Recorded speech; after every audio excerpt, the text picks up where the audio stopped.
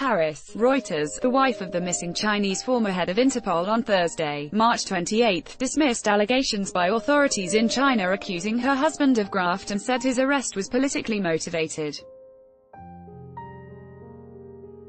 China will prosecute former Interpol chief Meng Hongwei for graft after an investigation found he spent lavish amounts of state funds, abused his power and refused to follow Communist Party decisions, Beijing's anti-corruption watchdog said in a statement on Wednesday.